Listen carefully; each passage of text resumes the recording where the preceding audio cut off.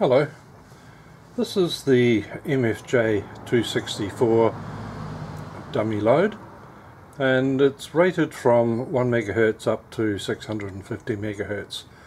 So today we're going to look with another tool, which we'll just scroll down to.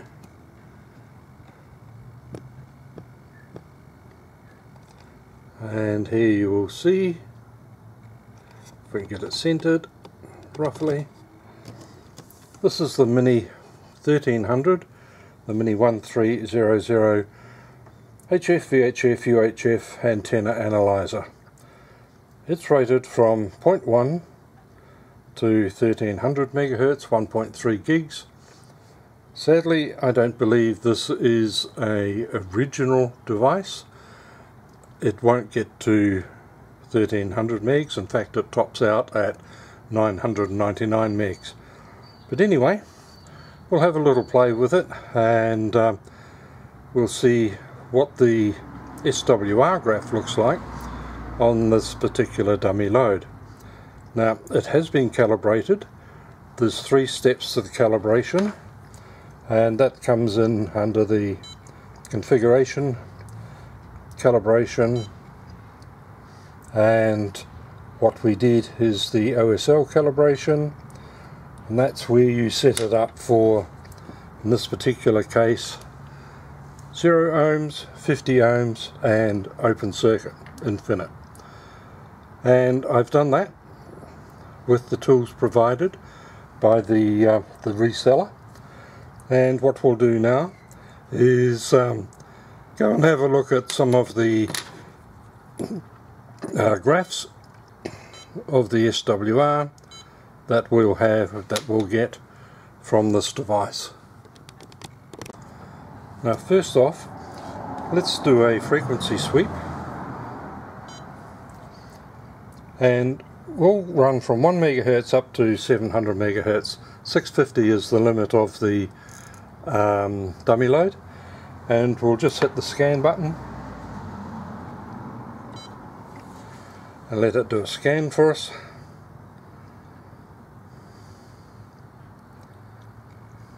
And as you can see, it's not flat. And in fact, if we hold this still and move along here, at around about this point, the SWR starts to rise. At that point, we're at 391 megahertz, and we're looking at 1:1. We'll come back later on to the lower frequencies, but to me this is not going to work up to 650 megahertz with any results that I would like. Now, fortunately, I don't have any transmitters that will transmit over 450 megs at this moment due to my license, so that's not going to be too much of a problem with this dummy load, as you'll see as well.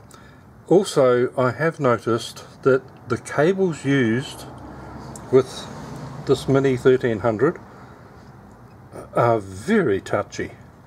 I'm currently using one of these little thin, nice, well rated high frequency cables.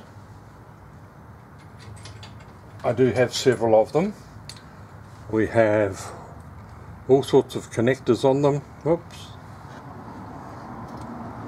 Well, I'd show you a connector if it didn't have the cap on it, but here we go. So this one in series to SMA, and it's supposed to be flexible. It's not. It's as stiff as a board. It's a terrible cable. But in saying that, I do have a large number of nicely flexible cables that are all rated for the right frequencies. And will that focus? Yeah, close to it. And so I've tested them, and that's what we're going to use. Alright, let's just change our parameters, and we'll sweep from, say, 1 megahertz. Well, no, let's use ham frequencies. We'll go from 3.5 megs up to 30 megs, so 80 meters through to 10 meters.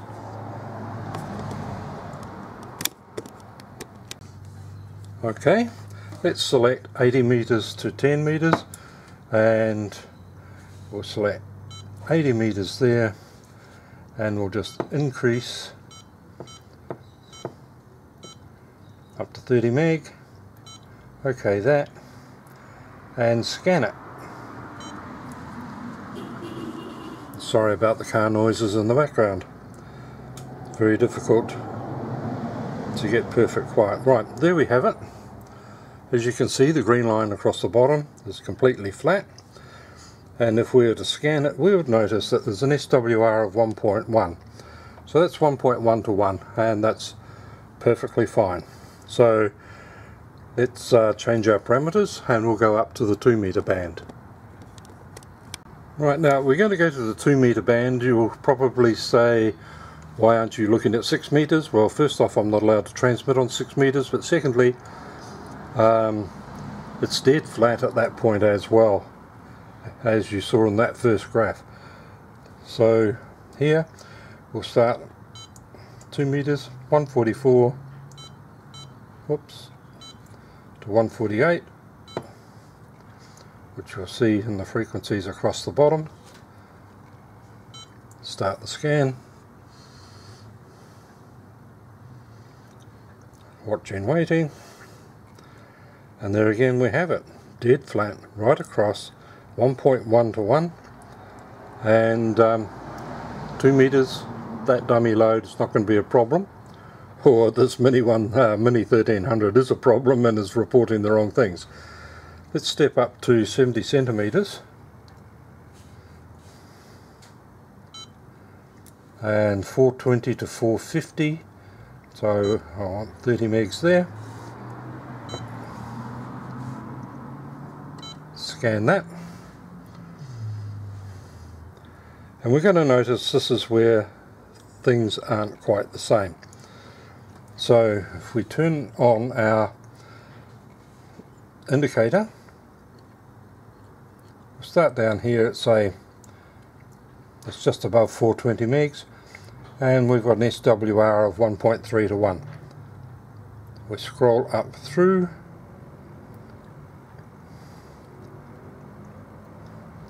and we're sitting here at just nearly,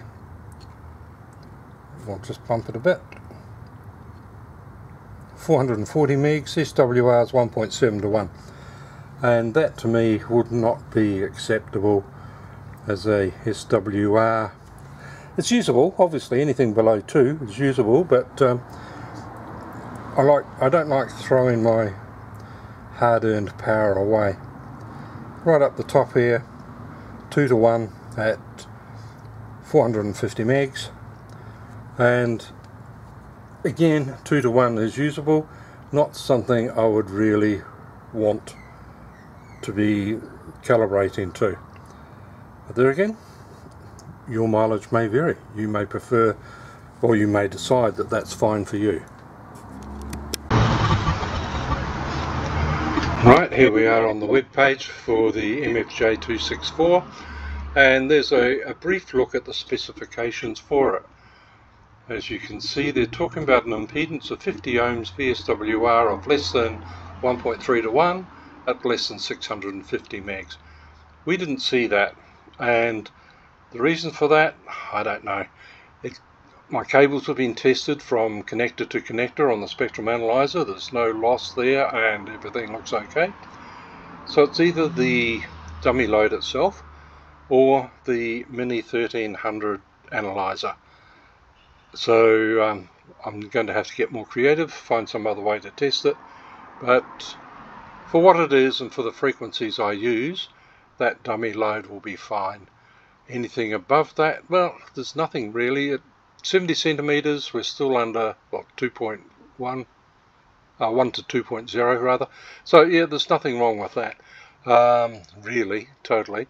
But it would be nice to be flat right across, as they've sort of suggested it should be.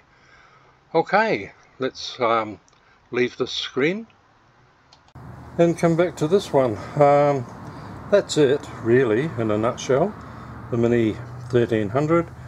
I bought it online from a supplier in America who actually purchased it from Amazon and shipped it to me. I probably could have got the same deal straight from Amazon, but you learn these things as you go along. I haven't used it much at all, to be honest. I lent it to a friend and he actually had it longer than I have, so I've still got more learning to do, but I have my doubts that this is actually as accurate as it says it should be. Okay, thanks for that. Thanks for watching. Well, that's it for this video. Thank you very much for watching, and if you've enjoyed it, please like and subscribe. Thank you.